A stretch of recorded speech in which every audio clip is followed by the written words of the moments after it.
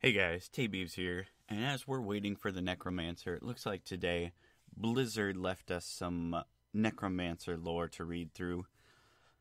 If you don't like reading and you'd rather just listen to somebody read it, that's what I'm here for. So, just to kill some time, here we go. Where do Necromancers come from? What is the balance, and why do they care so much about it? And when exactly did these mysterious figures first begin practicing their dark arts? Whether you've played a Necromancer in Diablo 2 or are simply looking forward to playing one in Diablo 3, you might have pondered the answers to the questions above.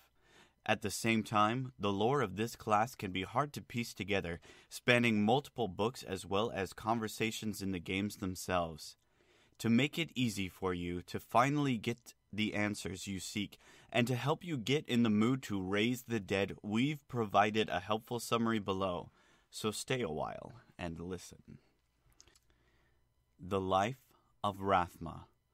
When Sanctuary was created, the demons and angels who hid there, including the leaders Anarius and Lilith, had offspring, the first of the Nephilim.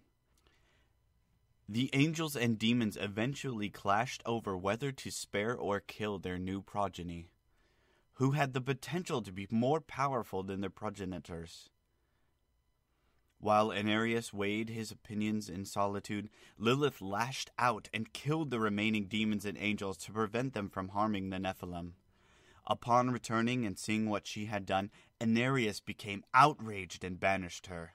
Soon after, he grew wary of the Nephilim's growing power and changed the World Stone to weaken them. In the years that followed, each generation of Nephilim lived shorter lives while forgetting all about their original powers, and eventually becoming the humans of today's sanctuary. During this time, Anarius' son, Linarian, rebelled against his father's plans, strengthening his power while seeking those who were aligned with his goals. At some point, he also discovered the balance, the delicate interplay between the powers of order and chaos. He eventually changed his name to Rathma and began working to keep Sanctuary hidden from the high heavens and limit the influence of the burning hells there. Mendeln. Many years later, Rathma sensed Lilith had returned to Sanctuary and reached out to Mendeln Undiom to help stop her. In this way, Mendeln became Rathma's first apprentice. Many events followed, with Mendeln's brother, Uldisian, gaining a powerful army of followers under Lilith's guidance and changing the World Stone's power to enhance rather than hinder the Nephilim. In the end, Lilith was again banished by Anarius, while Anarius himself was captured after the forces of the Burning Hells and High Heavens invaded Sanctuary. Upon discovering Sanctuary, the Anguirus Council of the High Heavens voted on whether to destroy it. Although the Nephilim were spared, Uldisian's followers were made to forget the events that had occurred since Lilith's reappearance. Along with the knowledge of their power, the World Stone was once more changed to inhibit the Nephilim's latent abilities. Only Mendeln, by working with Rathma, was able to remember without the angels and demons knowing what had transpired. Soon after, he was given a new name, Kalan, meaning teacher, and set out in the world to protect the balance. The Priests of Rathma. In the years that followed, Mendeln founded the Priests of Rathma, known to many as the Necromancers.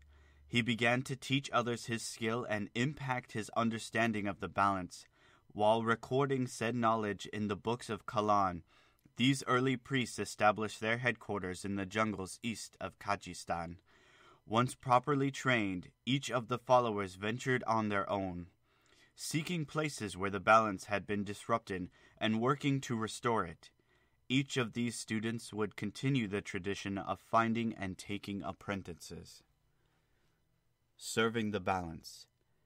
Necromancers view any challenges they face related to the balance in academic terms. While others might rush headlong into battle, necromancers are taught to control their emotions in order to better wield their dark magic. lest the powers they wield end up controlling their users instead. At the same time, their serious demeanor and the powers of life and death they manipulate often lead others to suspect them of having more sinister motives. The Necromancer and the Dark Wanderer. When Diablo and the Prime Evils walked Sanctuary once again, the Necromancers had to act.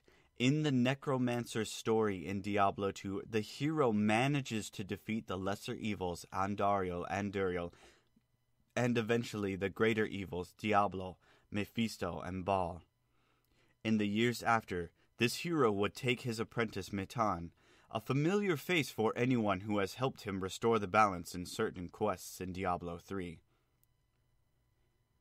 A star has fallen on Tristram Cathedral, and the Necromancers will answer the call. You have been asked by your master to bring rest to the dead and restore the balance. What untold powers will you discover to aid you? What challenges will you face, and how will you overcome them? What new insights will you gain when you revisit parts of the campaign, especially when it comes to the matters of life and death? Your journey begins, Necromancer. To all who oppose you, beware. Well, I think those questions could best be answered by slaying Diablo, Malthael, and probably just running a buttload of rifts. That's what I foresee. But all right, guys. Well, thanks for listening. I hope I don't know if it's even saved you time listening to this instead of reading, but it definitely freed up your eye holes listening instead of reading. So I hope you enjoyed it.